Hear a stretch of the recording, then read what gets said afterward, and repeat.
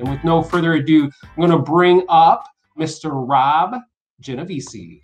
Rob, thanks for being here today, my friend. Super excited to have you. I'm going to turn the reins over to you. Great. Thanks, Travis. Great to be here. Appreciate it. So as Travis said, I'm a branding coach. And what we're really talking about here is the concept of how to make your competition irrelevant. And that came about because when I met business owner after business owner, competition was an issue, but also not just that, but how do I become the chosen one in my industry? It's not just about sidelining the competition as much as how do you be the one that people only want to go to? So for you as a business owner, if you're building your own business, mad respect to you. It's not an easy thing, but it's probably the ride of a lifetime. But what is the biggest challenge? The biggest challenge for most business owners is probably that number one thing that nobody really wants to deal with, but it's something that you have to deal with and you either get good or you're gone. And that's finding clients. Now, when I first started out, I wanted to find clients as well. That's one thing that I needed right away, right? So we get in this mode when we start out and it's, I need to find the next client, right? When you're just starting out, it's lean. So you're looking for the next client. After that, you've got some clients in there. So what are you looking for next? Everybody's looking for more clients, right? We need more clients. Why? We need more revenue. And in order to make more revenue, we need more clients. And if you've been around for a while, owning your own business, after a while, you kind of had some great clients, some dream clients, and maybe you had some not so great clients, some nightmare clients, right? So we move into this next stage, which is I move from finding more clients to I want to find better clients. And what does better clients really translate to? What that really means is higher paying clients or clients that are more professional or clients that don't question our expertise. All these things, depending on your industry, any one of these can be a factor in that finding client mode. So what are you tired of doing? I know some people who love sales. They thrive on sales. They love the word sales. Get them in front of a potential client and they go to work, the adrenaline starts pumping and they're able to close that deal. But if you're not like that, like I'm not like that, if you're like most people, most business owners, we don't really like sales per se. We want people to buy, of course, but we don't want to sell them. And for good reason. We know people don't really want to be sold. What they really want is they want a solution to their challenge. What happens is most people, whether they're networking or advertising, they maybe get, if you're a consultant and you get that consult call or whatever initial communication you have where you are speaking to this potential client and you are feeling like maybe they're slipping away and you change into sales mode. Or maybe you're right there from the beginning and you haven't quite figured out, how do I close this client? How do I make them a client of mine so I can get to what I really want to do, which is sell the thing that I went into business to sell? And what we end up doing is we end up doing this over and over and over again. And for a lot of people, it's a grind that they don't want to be a part of. They'd rather just, have you ever had this thought? I'd rather have clients just come to me, right? That takes that kind of grind out of it and it puts the focus on why you went into business in the first place, doing the thing you do. Gary Vaynerchuk, right? Greatest companies in the world don't sell, they brand. And Gary would know, if you don't know who Gary is, between all the F-bombs, he's got a great message. He just wants people to be happy in that, making money for the mission, but really just not selling as much as you are amplifying who you are. And nobody could argue that Gary V is an authentic version of himself. There is no other Gary V, and hence the way he talks, he just brings it like he is. But he's saying you've got a brand. You don't want to sell. Why? Because people love brands and they love to buy.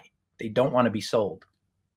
So what if you had a superpower to make business appear?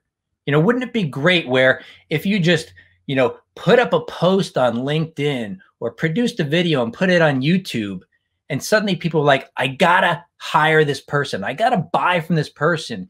And they just reached out to you and they said, how much? Let me send you over. Let me Zelle you the money. Let me Venmo the money or whoever. They don't even question it. They just pay and you're in business. Wouldn't that be great? What if you had that superpower to make that happen? They call them rainmakers in other industries. You want to make business appear. Well, I want to talk about that kind of thing as it pertains to branding, because, branding has the power to be able to do that. Here's what I hear from a lot of clients of mine. They really want to have that pipeline always full and have an endless flow of clients. But it's not just that. We all had a client who, we loved them, they loved us. It was like kumbaya. They paid our fee. They were happy with the process. They trusted your expertise. And in the end, they paid off the balance. And better yet, they referred you to other great people like themselves. That's the idea here. Everybody wants that endless flow of clients who love them.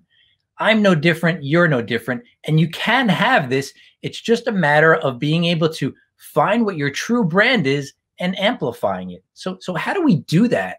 Well, first of all, we want to talk about the power of branding. We want to say that this is a way where you don't have to pitch anymore. You don't have to be competing with your competition or with yourself sometimes, trying to overcome your hangups in order to get better at that pitch.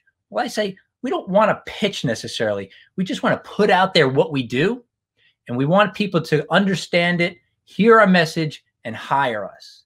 So let's look at an example of some real life businesses that do well with their brand. On the left here, we've got, it's not even a word on the side of the cup anymore, right? So we just know what that is automatically. We've identified with it. They've got a whole following of people that just love who they are. Well, on the other side of that equation is the other coffee company, right?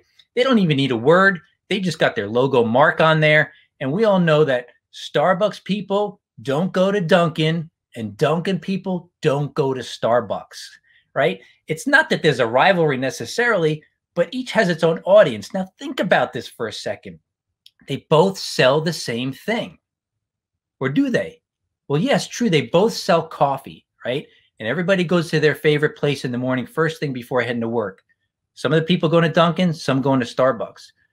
But how is it that both of them can be massively successful brands selling basically the same product and still be so successful, still do so well? Isn't there not enough to go around? Well, the abundant mindset says no, there's enough for everybody. But the thing is, if you want to get your piece, you've got to be unique. You've got to speak to a certain audience. Now look at this for a second. If you can see this, on the left is one of the stores. Now you've walked in here. I want you to look at the environment. It's very lit up, but it's also a little bit sterile. You walk around that cooler, around that display, you place your order, they fulfill it, you walk down to the end, you pick it up. See that white bar there, that kind of table with that hard chair underneath it. Now, does this look inviting? Do you really want to sit down here and enjoy your coffee? No. And guess what? They don't want you to. They want you to get in line, get your coffee, and get out. Thank you very much. See you tomorrow. That's basically what they do. But look at the right side. Look at Starbucks. We all know this brand. We've all visited this brand. If to just meet with somebody, even if you don't like coffee, don't you just want to hang out here? Look at the difference. Look at the mood lighting. Look in the background. The people are sitting in soft, cozy chairs. They're sinking into an easy chair, reading on their laptops. They've got tables next to them with their favorite drink there. There's mood lighting all around, sconces on the wall. If you look in the foreground and you see even their bar, in contrast to Dunkin's, looks more inviting. It looks like a place you want to belly up to and, sit. Even those chairs there, which are not really cushy chairs, but they do have cushions on them. See the lighting, the Edison lights overhead. And even in front of them, there's pictures of, treats that you can get with your coffee. It's very inviting. It makes you want to sit there. That's the difference. You see, Starbucks people want you to come and hang out. Dunkin', not so much. But there's room enough in the world for both to win. And that's the point. None is better than the other. Starbucks is not better than Dunkin', and Dunkin's not better than Starbucks. They both appeal to a certain audience. And that's the key right there. You want to appeal to a specific audience. So when we talk about really what is branding, most people think, well, it's the logo, it's the name, it's the tagline. It's my phone, it's my clothing, I'm repping my brand. What is branding? There's a lot of controversy over this, and nobody's actually really clear as to what it is. But I want to clear it up what it is. So essentially, here's what it does, because if we don't know what it does, we don't really know what it is. Now, branding raises the value of your business so you can charge more now and sell it for more later. What does that mean? Well, it means that when you build your business, you build your business. But when you're building a brand, you're doing something that makes it so that you are very unique from other people who do the same thing. When you become unique, you stand out. And everybody knows this. You don't want to blend in, you want to stand out. And that's essentially what branding is. It is that differentiation that is at the heart of branding. And what that means is you've got to discover what's your unique value proposition or your unique selling proposition, or there's many ways that it's said. But broken down, what is it really is, why should I choose you over somebody else? That's what your potential customer is asking, and that's what you've got to give them. Barbara Corcoran, my favorite shark by far, she said, now she built the Corcoran Group. Everybody knows, an incredibly successful real estate company in Manhattan. She said, they paid me much too much money for my business. They paid me for my sales, but then they paid me double for my brand. Branding is everything. Imagine that. They paid her double for her brand. And who better to speak with credibility than Barbara Corcoran, coming from very modest means to a very wealthy woman today. So what are we looking to do here? We're looking to create super fans. You know, there's a notion out there that you don't need millions of followers. You only need 1,000 true fans. That anything you do once you have 1,000 true fans, anything you do, any product or service you put out there, they're buying. Why? Because they're loyal to you. You've proven that you can be trustworthy with their money, that you're constantly delivering value, that your product or service is superior, and that it makes them happy. It makes them feel like they're a part of your world and your brand. These are super fans, and everybody wants super fans, because once you got them, they're so loyal. Not only do they keep buying from you, but they keep talking to you, or they keep talking to others about you. They keep recommending you to their friends. So having super fans, you know, how do you actually do that? And this is one of the paradoxes. It's focus. I hear and see it all the time. And most business owners will do this. They will want to appeal to everybody. When asked, who's your ideal client? Who should I send your way? And they're like, well, everybody. If they got a pulse, I want them. Right? If you're in the eyewear business, you're like, if they got eyes, they're a customer for me. No, they're not. Well, here's the thing. The paradox of focus says this.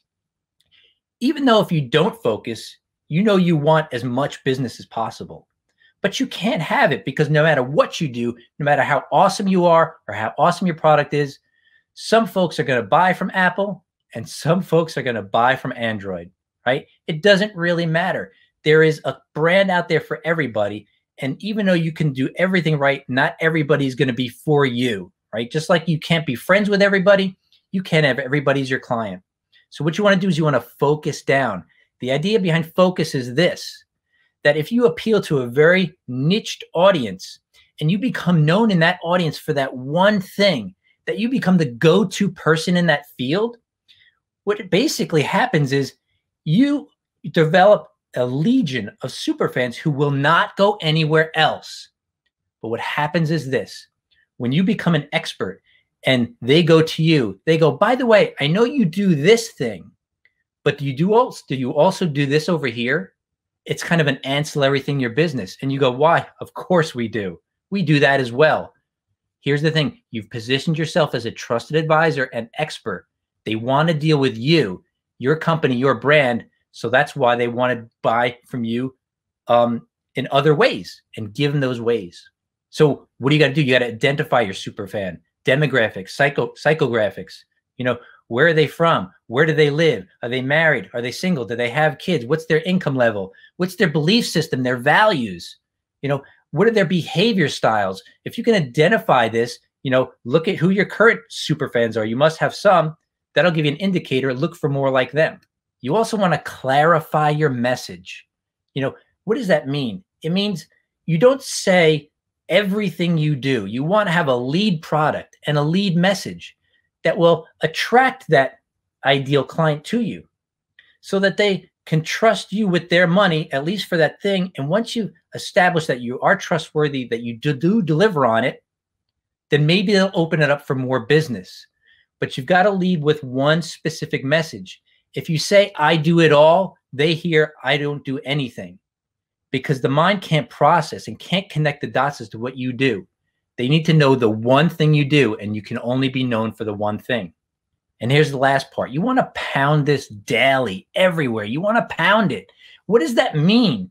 It means once you've identified that superfan, that ideal client, once you've clarified your message so that when you speak, they hear it and it registers with them. In other words, in their mind, they're going, wow, they're speaking right to me.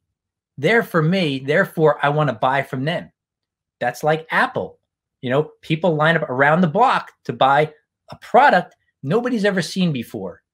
And when the iPhone came out, that's exactly what happened, because they had loyal fans, right? So they've identified them. They spoke to them.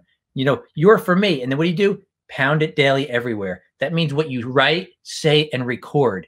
It means when you write an article, right? When you speak in person, when you meet somebody, or you're at a speaking event, or you're at a networking event, you're speaking to people.